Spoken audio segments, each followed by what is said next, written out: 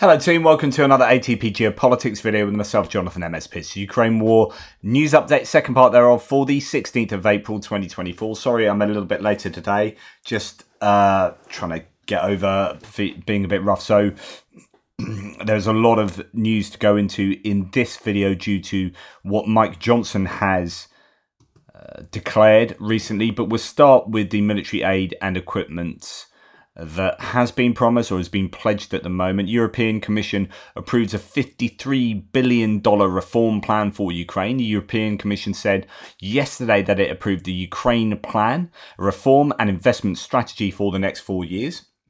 Under the plan, Ukraine will receive regular and predictable support under the EU's up to €50 billion or $53 billion Ukraine facility, the statement said. So I believe that that's what was agreed upon recently, and we had Hungary allowing that to take place.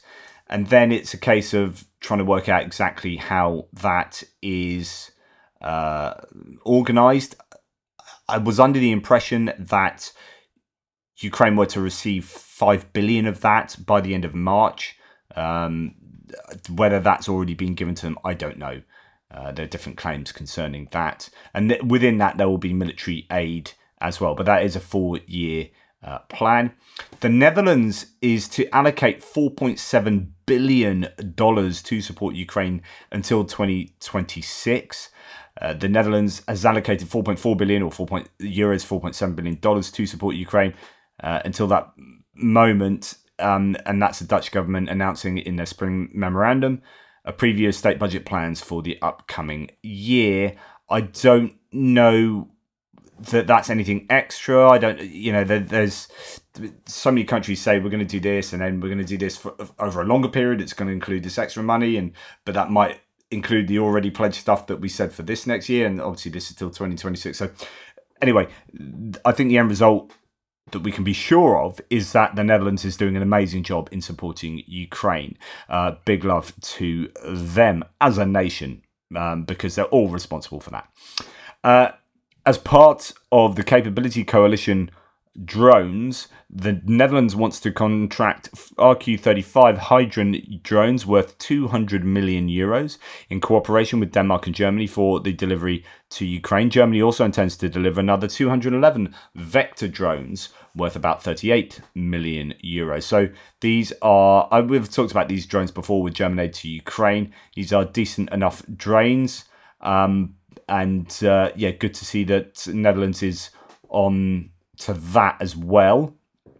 Now, just a general tweet here from No Reports about a number of different things, including that Netherlands declaration. Canada will begin to transfer 450 multi-purpose Skyranger drones in the summer. Lithuania will allocate €3 million for the production of FPV drones for Ukraine. Obviously, the Netherlands one, and then the Germany one of Vector drones as well. So altogether, that drone coalition is coming together to produce an awful lot of stuff for Ukraine, and that will be very gratefully received, no doubt. Now, Ukraine themselves have allocated €6 billion for arms procurement in 2024. Ukraine's $40 billion defense budget for this year includes $6 billion for arms procurement. $40 billion sounds a lot, and $6 billion doesn't sound like a lot for buying stuff, but they've got to maintain an entire army with that. It's going to include stuff like fuel, maintenance, probably pensions, wages, compensation, all sorts of stuff will come out of that larger budget. Strategic Industries Minister Alexander Commission announced that this is a sum, $6 billion, that we have in contracts for our manufacturers, primarily Ukrainian ones, and it is very little as our production capacity is 3 times greater. Commission said, cited by Interfax Ukraine. I don't know quite what that means. It is very little as our production capacity is 3 times greater. That seems to be oxymoronic or something. Anyway, I talked to you about how the new Neptune missiles, Neptune 360, I think, missiles, the anti-ship missiles essentially, but I was talking in the last video about how they could be used to attack any number of places inside occupied Ukraine, but also inside Russia. Ukraine battle map here says Ukraine will increase the range of their Neptune missiles to 1,000 kilometers and increase production of Neptune missiles by 10 times. So a tenfold increase in the number they are making, and wow, they have adapted them effectively, one assumes. Now, it'd be interesting to see what kind of countermeasures they have, how successful they have been getting through air defences, but it means that they could strike targets deep inside Russia, and that will allow Ukraine to hit Russian ships at a further distance and reach 59 of Russia's 99 air bases. That is insanely good. Of course, the issue with using a unitary warhead like that to hit an airfield, I mean, it sounds great, but actually, yeah, okay, you could take out the control towers, probably what you go for. But beyond that, you're not going to try and take out individual airframes with these missiles. I don't think what you would like, ideally, is a whole load of drones to do that, or some kind of airburst or cluster munition to be able to take out many things at once. Otherwise, you know, you've got 26 airframes and you're going to have to use 26 missiles effectively, and that's never going to happen. So, yeah, interesting to see how they're going to use those. It's like I said in my last video, where the Western nations have said, right, here are some missiles, but you can't use them in Germany, or we're not going to give these to you because we're afraid of you. Sorry, not in Germany, in Russia, because we're afraid of you using them in Russia. What I speculate that Western nations have done is get together with Ukraine to help them develop their own, maybe swap technology or give them technology and say, look, we ain't going to sell you these because we don't want to escalate our own stance with Russia, but have all this tech, we'll help you make these, and then in short order you'll be able to produce these yourselves. We will help you with the production of these, possibly with getting capital into Ukraine to do that, and then you can manufacture these, fire them yourselves and say these are Ukrainian missiles and we're hitting Russia and ain't nothing to do with the West. And that is the get out of jail free card, I guess, for the Western nations. So I have a feeling that's probably what has happened. Unfortunately, it just takes a long time to get these things up and running and to scale, but that could be what we're seeing. And then to talk about, again, Ukrainian indigenous production, here we have a submarine vessel that's capable of firing torpedo rockets conceptualized by Ukrainians, and it's undergone tests for warfare use. The vessel is able to accommodate 10 passengers and can carry a payload of explosives. Goodness me. I have a feeling they're doing this I mean, look at that. That's massive. I have a feeling they're doing this in conjunction with the UAE. It's what I've read elsewhere, but that's quite incredible. We're moving into, I don't know, this is Thunderbirds, you know, sci-fi realms, aren't we, there with stuff like that? Quite incredible.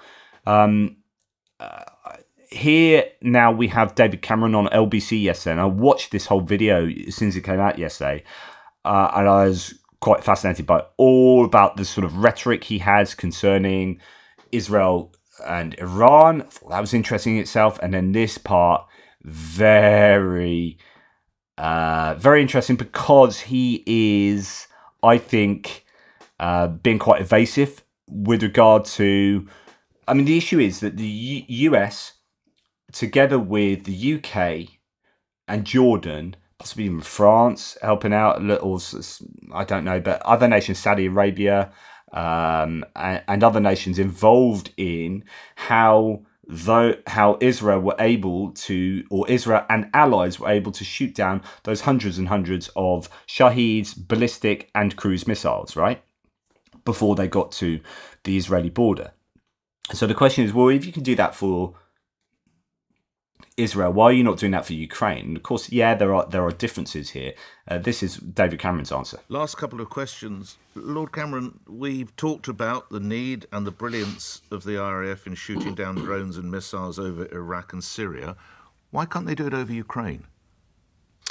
Well, it's a very good question. Look, we've done more than any other country, I think, individually to help the Ukrainians. We've trained 60,000 Ukrainian Also, I don't think that's true. I don't think we have done more than any other country individually. And he says this twice. And we've done a lot, right, in other ways. And in other ways, like I keep saying, ways that aren't quantifiable on spreadsheets of military aid. So like training and intelligence sharing and stuff like that. But I don't know that we've done the most than any other individual country. Troops. We were the first to give them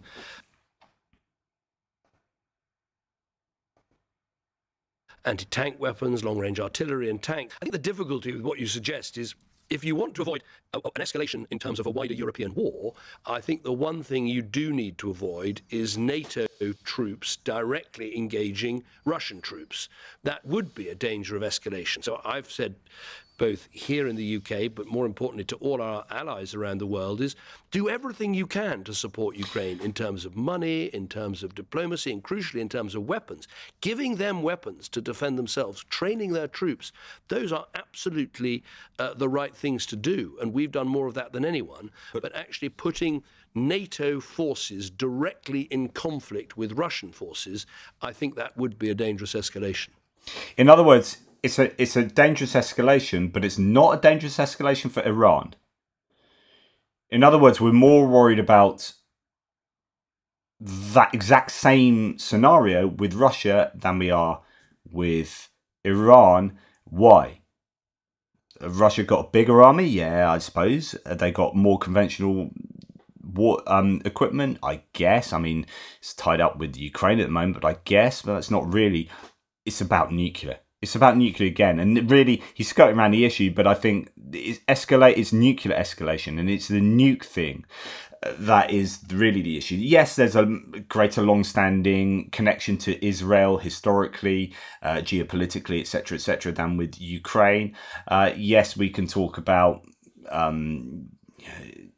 deals that we have with Israel and whatnot, but essentially it comes down to nukes. Why not shoot down unmanned drones, Lord Cameron? Well, we are doing everything we can to help Ukrainians shoot down unmanned drones, and that is what they've but we do it for Israel, but not Ukraine. To do. Well, actually, what we're doing is an interesting question. What we're doing with respect to Israel is filling in for the Americans in terms of Opsheda, and then using our jets, if they can, to shoot down missiles and drones. But actually, they're not necessarily the best way of shooting down missiles and drones. Air defense systems are actually more effective. And what Ukraine needs right now is not Western planes over their skies trying to shoot things down. What they desperately want, and what we need to give them, is more air defense systems. They particularly want the Patriot defense systems. Now, Britain doesn't have Patriots. Other European countries do, Americans do, and I think there's actually quite interesting movement at the moment of more Patriot systems being sent to Ukraine. That's what they want, that's what they need, and that's what we should get them. And this is classic politician evasion, and I kind of like what Cameron, I'm not a fan of Cameron at all, but I kind of like what he's doing as foreign minister at the moment. He's generally saying the right things, but he's challenged there and does a classic, like, I'm going to steer it over to here and say, well, they want Patriots, we should give them Patriots. But his argumentation was really poor, actually. It was like, well, we're filling in for the Americans and we're doing this and that's why our planes are there. But ideally, you want to do it by air defense. Yeah, but we didn't do it by air defense. And Israel didn't have the air defense to do that. So we stepped in. So why can't we do that for Ukraine? And he goes, ideally, you want air defense and they want Patriots. So we need to get the Patriots. And now we're thinking about Patriots, and you're not answering the question of, yeah, why don't we do that for Ukraine, which is what Nick Ferrari, and I don't like Nick Ferrari at all, but it's what he was asking very clearly. Well, okay, why don't we shoot down drones before they get to Ukraine in the same way that we did for Israel? And you can generate answers for that. You can talk about, in other nations' airspaces and going across there and different things like, Jordan. There are different ways of dealing with that question, but he completely sidesteps it and goes to talk about Patriot, which is not wrong, right? They do need Patriot, and we should be doing everything we can to secure Patriots. And interesting that many people have asked this to me, and I've answered them a few times individually. The UK don't have Patriot. So when you look at all the list of European nations that have Patriot, UK's not on there. And that's because we have virtually no air defence systems. We have no ground-based air defence systems of that sort. GBAD. We operate our air defence systems from ships.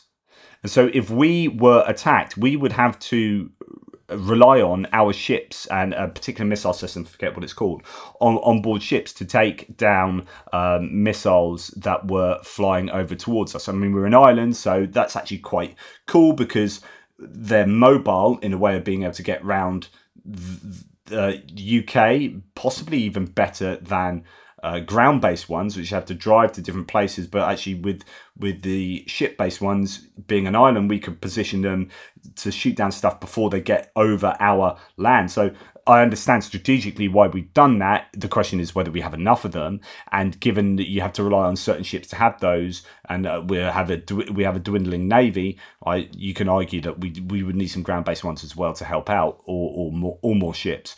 But anyway, yeah, David Cameron did do a lot of evasion there, and I think there's definitely a big conversation to be had around that kind of question. Ukrainian Foreign Minister Kuleba and his Norwegian counterpart Barth Eide, during a joint press conference, confirmed that talks are ongoing to strengthen Ukrainian air defense, in particular NASAMS. So it's the joint American-Norwegian air defense system. Both parties are also looking to provide Patriot systems. Interesting, Norway are looking to get hold of a Patriot system, possibly so they can make it under license themselves, is one of the rumours. And that would obviously be able to help the global supply of Patriot systems. As part of the fighter coalition, Norway will transfer to Ukraine a, quote, significant number of F-16 aircraft, which will be equipped with the latest weapons. This was stated by Minister of Foreign Affairs of Norway, your man Barth Eide again. According to him, this will help Ukraine strengthen its strike potential and strike behind the front line. So a significant number, and I'm not sure whether that included in conjunction with Denmark as well. Yeah, so good news that that's been talked about. However, I don't really know how to understand this. Less good news coming from Greece. Greece is not ready to transfer F-16 aircraft to Ukraine, Greek Prime Minister Mitsotakis has confirmed. He highlighted that Greece did and will keep supporting Ukraine in the future to defend itself against brutal Russian aggression. Mitsotakis also stated that he believes that the Russian attack on Odessa during his visit was no coincidence, but an act of intimidation. Wow. So he actually thinks, if you remember, he was in Odessa with Zelensky, and there's a bomb that dropped 300 meters away from them, missile, sorry, and the idea was that wasn't, well, the two theories are, one, that was intended, or two, it wasn't intended, it was just going to happen. And he's now saying that he thinks it was intimidatory. Greek Prime Minister, we support Ukraine but are not ready to transfer F-16s. Quote, I'm committed to continue support to support Ukraine to the best of our abilities without prejudice to our ability to defend ourselves, because we also live in a complicated part of the world. In other words, Turkey. Now, I don't know if this concerns other F-16s, because they've just been talking about divesting a number of airframes due to having a range of soon-to-be obsolete airframes that they need to get rid of, including a number of F-16s. And I was under the impression they're going to sell some F-16s to Ukraine. That's not like kind of transferring. I don't know. So there could be two things going on. They might still be selling F-16s to Ukraine. There might be other ones that they're going to keep in their possession and not offload in some way. I just don't know exactly what's going on there. Now, talking about making big orders for munitions, or doing R&D and manufacturing munitions, in this case aircraft, and the industrial military complex, or military industrial complex. Here, a report in the UK Defence Journal reveals the economic impact of the Typhoon project. So the report shows that the Eurofighter Typhoon as responsible for a GDP contribution of 90 billion euros and supporting more than 98,000 jobs around Europe. In other words, when you've just seen the European military strategy come out recently that talked about wanting to buy 60% European, there are obviously exceptionally good reasons for that. You want that money to stay in Europe, and that tax to be a money multiplier, so that money gets spent in local communities, and then the supply chains there, and then sandwich makers, and then energy companies, and then whatever, you know, the tax income and all of that just recirculates around those localized areas, and it becomes a money multiplier. If you send that job, that order outside to the US or to somewhere else, then you lose that money and it doesn't become a money multiplier. So it's really important for any country, but European nations here, to buy from within Europe. This is where it gets then quite interesting for the UK, because like not being part of the EU, are we part of the EU military expenditure and programs? How do we edge ourselves in so that the UK industries are involved in the EU procurement? Do we have to rejoin the EU, for example? That kind of argument will no doubt abound. Colby Badwa here talking about some breaking news. The flip side of building stuff in your own countries is sometimes you get fires in your factories. So this doesn't look good. This is one of the main artillery production facilities in Pennsylvania, in Scranton. There's a fire at Scranton Army Ammunition Plant. The Scranton plant, a government-owned contractor-operated facility, is the main producer of 155mm artillery shell bodies in the US. So that is bad news there, and it makes you wonder if something nefarious has happened or it's just a casual smoker. Frontline units say they face a severe shortage of basic equipment, such as a US-made 113, the armored personnel carrier, and even Soviet-era BMP vehicles. So they are running low on infantry fighting vehicles and APCs to do the basic jobs like medevac and so on and so forth. Dozens of servicemen from 3 battalions who spoke to the Kyiv Independent stressed that the deficit is so critical that in their units that number 300 to 600 infantrymen, they only have one M113 and a BMP each, jeopardizing evacuation. We are fundraising, myself, Greg Terry, Professor Gerdes, Rick the Ukrainian, we are fundraising for 4 medevac vehicles, Land Rover Snatches that are armoured, and they will be provided with the best drone protection. Please go and check out the details in the video description below and help us fundraise. We are doing so well. It's something like $250,000 raised so far, and just a few more to get that 4th one on the way. Now to what's going on with the US aid package and news that's out of Mike Johnson's mouth, effectively. Before we go there, let's give you a bit of a context. So this is Congressman Joe Courtney, Democrat, elected in 2006 to represent the 2nd Congressional District of Connecticut. Please join me in thanking him for his powerful words on the House floor today. Speaker, we have a bill pending that came out of the Senate 2 months ago, a supplemental funding bill to reload for countries like Israel, to reload for countries like Ukraine, who are under relentless attack by Vladimir Putin, to help Taiwan in terms of the coercion and pressure that they're feeling from the People's Republic of China. We need to pass that bill. It passed 70 to 28 in the Senate. 29. Huge lopsided majority. We can do the same here in the House tonight. And we can make sure that these attacks that are happening to countries, sovereign democracies, are going to have the adequate tools to defend themselves. That's the role that U.S. has played in the past. We were the arsenal of democracy in World War II. Today, we can help defend our friends. It is time for Speaker Johnson to bring this measure to the floor, let the House work its will, send this bill to the President, who said he will sign it tonight, and make sure that our Speaker, we have... Absolutely. Right, so just to get the context to what I'm going to say now is the quickest way to get aid to Ukraine is for the House Representatives to sign the bill that's already been passed through Senate, and then if that's voted on with a majority today, it will get signed by President Joe Biden tonight. If you really want to help Ukraine the most, and Israel the quickest, that's what you do. So there's an argument to say that everything coming from Mike Johnson now is a way to slow things down and is also a way to stop aid getting to Ukraine. That is one way of looking at it. Another way of looking at it is that is a way of getting aid to Ukraine. What do you think? So here is what I'm going to play you the entirety of what Mike Johnson has said. Just had a policy conference with all the House Republicans.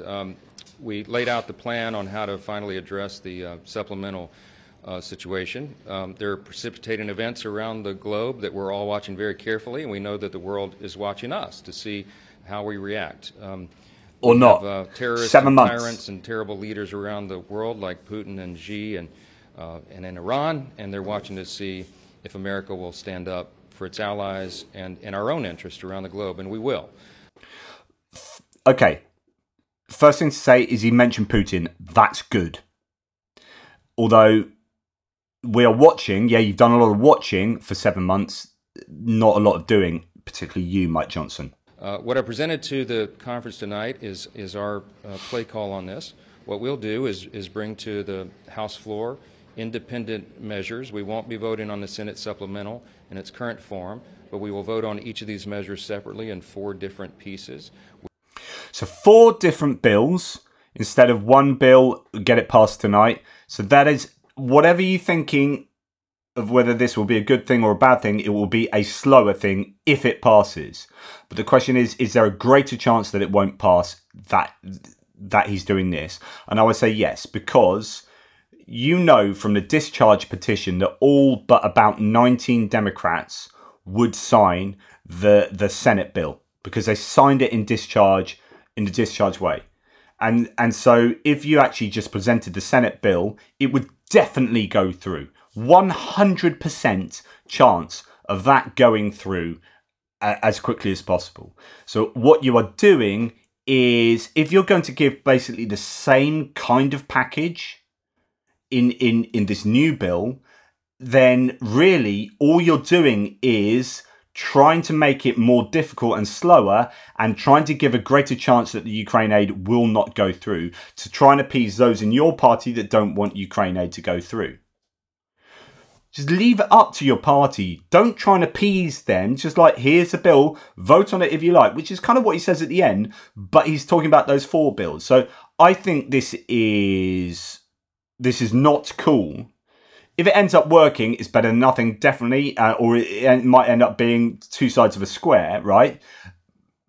Although it will just be slower, and you are communicating that you essentially are more up for a situation where Ukraine aid has a lower chance of getting through. We will vote on the Israel aid, on the aid to Ukraine, on the aid to the Indo-Pacific, and then another measure that has our national security priorities included, and that has some of the things with regard to the loan lease option and the Repo Act and some other sanctions on Iran and other measures that we've been talking about here for quite some time. We'll also allow for an amendment process on the floor so that the regular processes and orders of the House can play out. Every member ultimately will be able to vote their own conscience on all of these matters. So the next problem is that he's... So there are 2 ways of doing things. You can go for a suspension bill where you suspend the rules and procedures. You say, right, we just need to expedite this. We're not going to vote on, how long we're going to debate it, blah, blah, blah. Or you can go for the whole, I'm going to allow everyone to go through all the rules, which means you are much more likely to get it held up by people delaying it by debating the rules of debating it.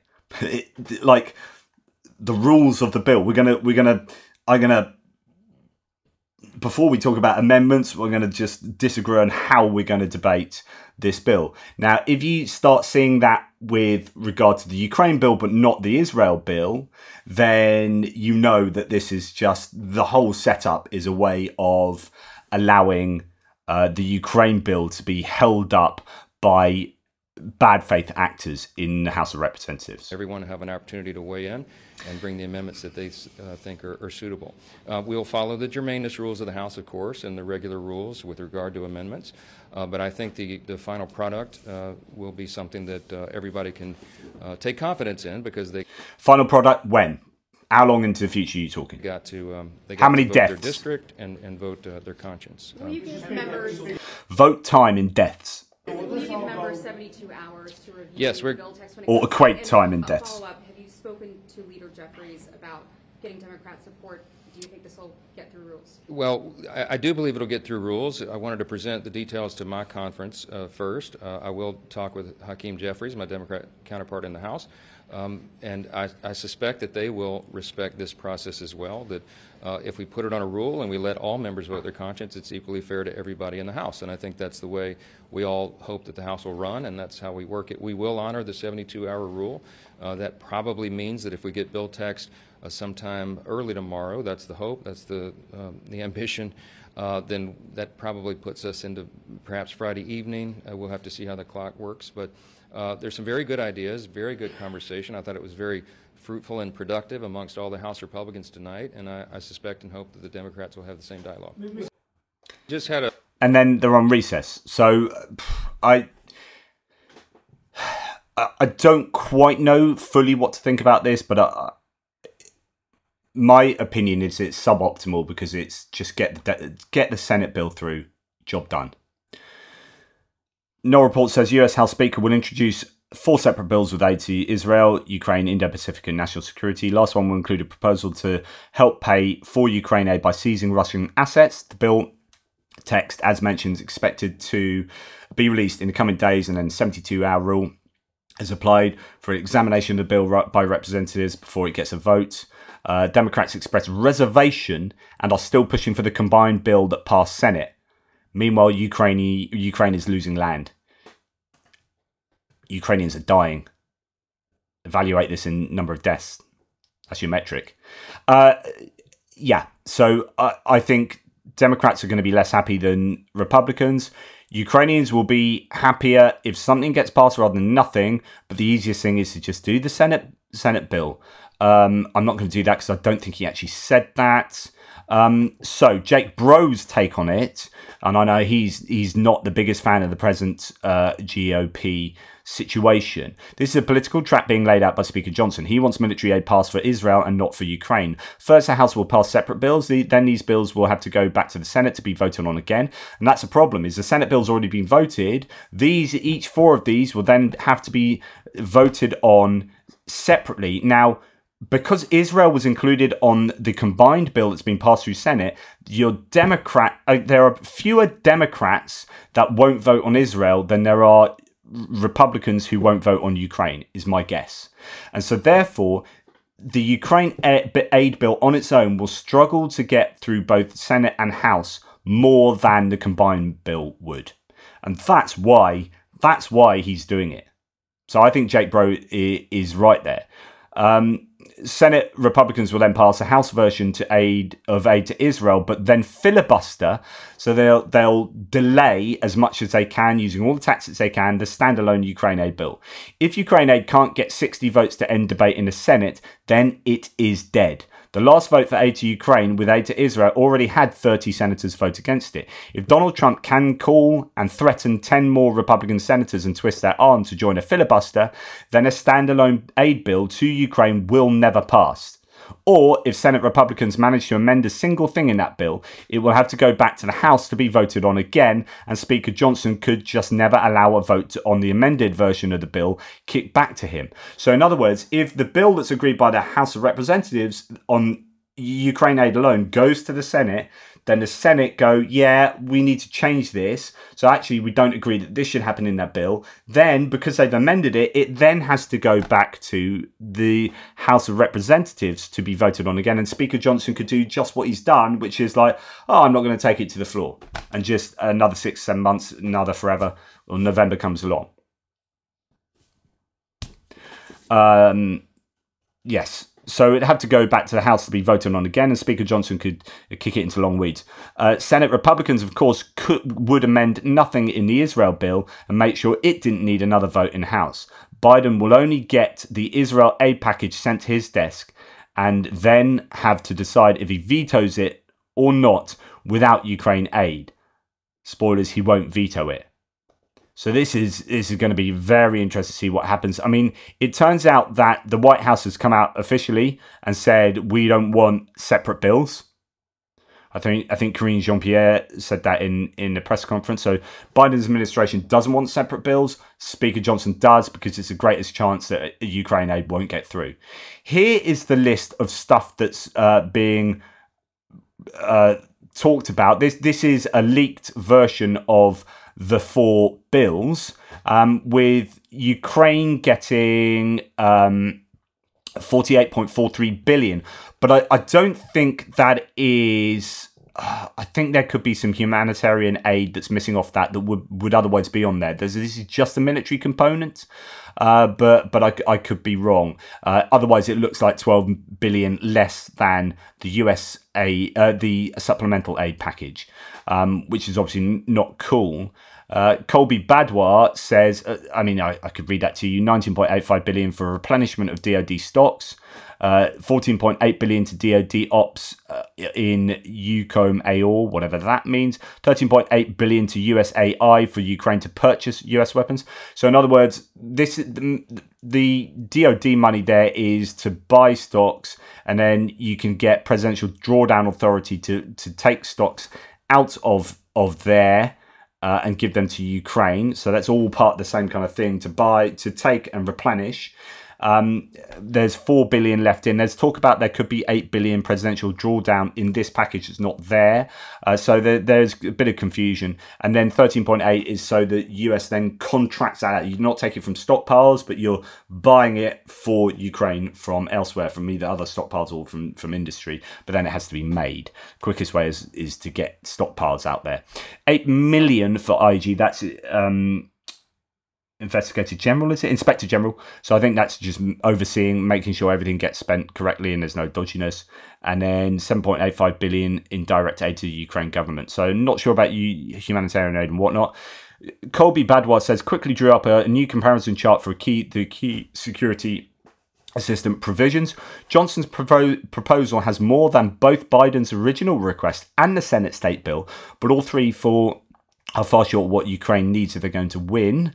So he seems to think that actually Johnson's proposal has more, but it's missing certain FMF, foreign military financing, and there's different sort of numbers in different places. Make of that what you will.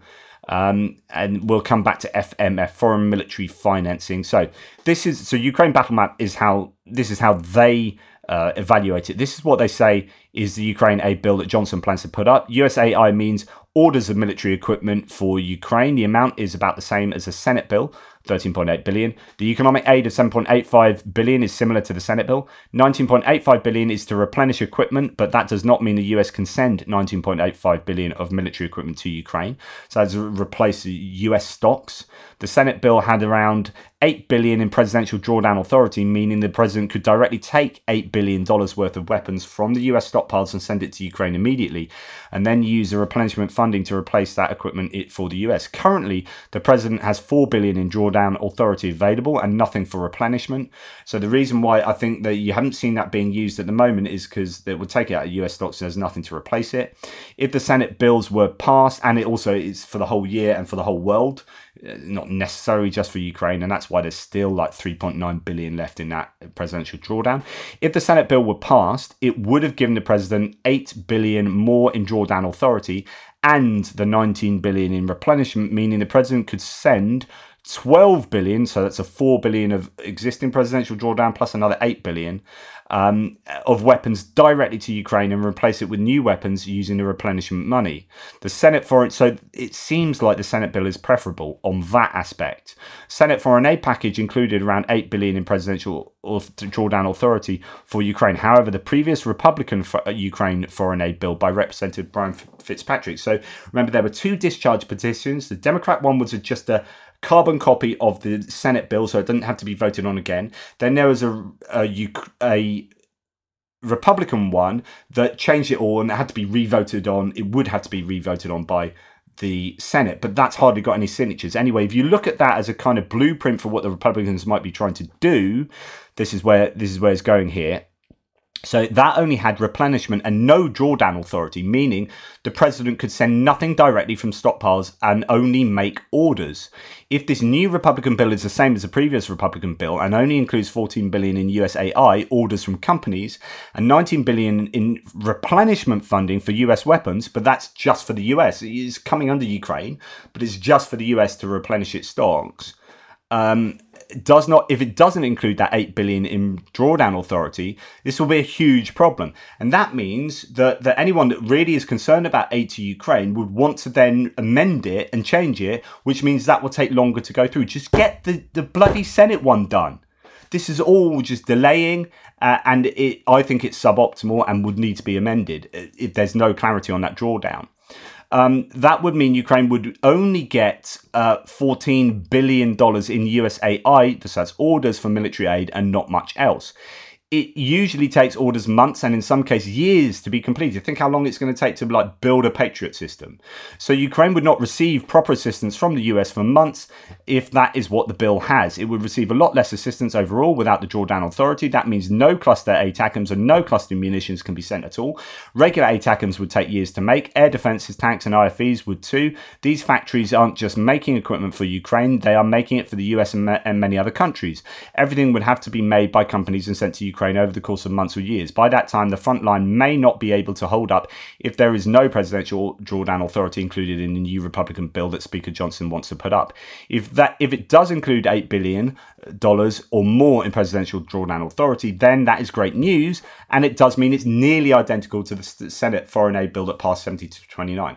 So that goes back to what I was saying. It looks like it's fairly much the same, but it all, in my opinion, as with Ukraine battle map, it all comes down to whether it includes $8 billion of presidential drawdown authority. Because that's $8 billion that you can take of stocks and throw that to Ukraine straight off the bat. The loan aspect is clearly a downside. If loans are just for $7.85 billion in economic aid, it's fine. However, the loans are for the economic assistance, USAI, and possibly the Presidential Drawdown Authority, then that will be really hard on Ukraine because Ukraine cannot afford to fund that large amount of equipment and win the war. They already have their economy in a terrible position and many other loans to pay off. The company would be bankrupt for a long time. There are no positives to the loan aspect over the Senate bill. The only reason the Republicans want it as a loan is because Speaker Johnson went to meet with Trump and Trump said he wanted a loan. The only way to mitigate the loan would be to use seized Russian assets to pay the loan off entirely for Ukraine and still send a large amount of equipment. Lastly, Ukraine is not getting $48 billion or $60 billion from the Senate or the House package. From the Senate package, they're getting around $30 billion to possibly $34 billion in economic and military aid, excluding FMF, so that's foreign military funding. And in the new potential House package, they are getting around $21.65 billion if Presidential Drawdown Authority is not included. That's a really good analysis. Thank you very much for that. Right, let me know what you think, because I think it's quite involved and there's an awful lot to consider. But my main thesis is that this is a way to slow down and gives a greater chance of it not going through to appease those who don't want aid to Ukraine. I think Speaker Johnson probably does want aid to Ukraine, but he's concerned far more about his job and what Trump thinks of him. And so it doesn't really matter what he thinks. It's what MTG, Marjorie Taylor Greene thinks, Matt Gaetz, and other people, JD Vance putting his tuppence in, although he's a senator. Just, you know, these people don't want aid going to Ukraine, and so Johnson's process is a much greater chance of that happening or not happening. Latest defence intelligence update from the UK. Russia continues to advertise and seek to recruit foreign nationals to join the Russian armed forces to fight in Ukraine.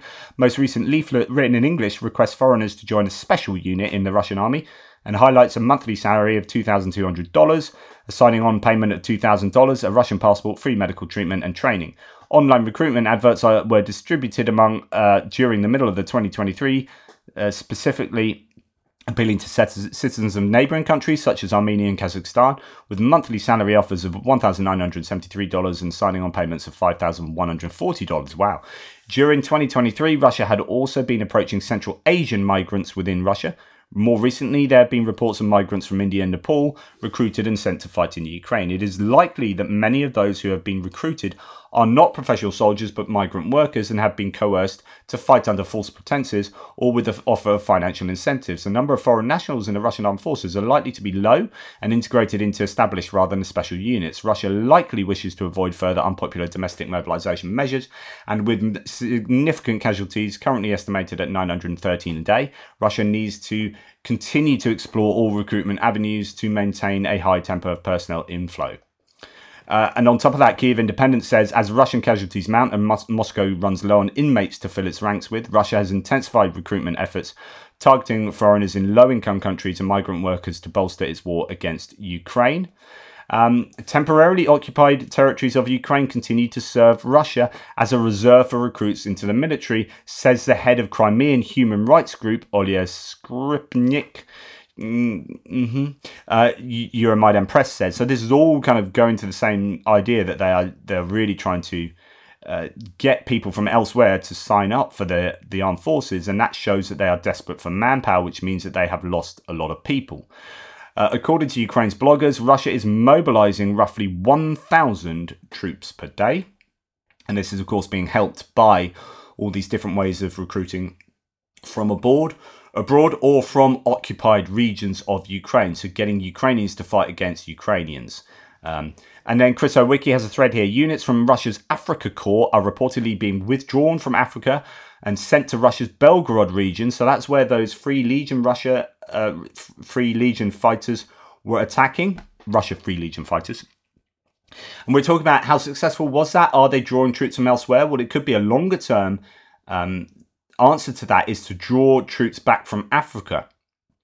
So sending them to the Belgorod region on the border with Ukraine. Its organizer, GRU Lieutenant General Andrei Averyanov, is said to be under a cloud for failing to achieve his goals in Africa. The Russian Telegram channel, that is a good source for Chris Owicki, says that preparations are being made to withdraw Africa Corps detachments and dispatch them to Belgorod, the scene of recent incursions by the Ukraine-supported Russian Volunteer Corps. The Africa Corps was created following Wagner Group leader Yevgeny Prigozhin's death in 2023 as a means of taking over Wagner's operations in Africa and bringing them under the control of the Russian Ministry of Defense. It was reportedly the initiative of Lieutenant General Averyanov, the deputy head of GRU and head of the GRU Special Activities Service Military Unit 52659, who is also reportedly responsible for GRU operations across Europe. Wagner was formerly supported through the GRU. However, according to the Telegram channel, quote, the Kremlin believes that Averyanov failed the Africa Corps project by not achieving the tasks assigned to him by the deadline. Averyanov, feeling that the earth is burning under his feet, is trying to give himself special meaning and importance in the process of moving Africa Corps fighters back to Russia. As the Telegram channel reports, Africa in this hot season is the Belgorod region. So again, possibly another sign that Russia is struggling to have enough troops to do what it needs to do, both on the front lines and within its borders to protect its own borders from Ukrainian or pro-Ukrainian incursions. That's enough from me. A lot of information. I need to go and soothe my throat with a good cup of tea. Take care. Speak soon.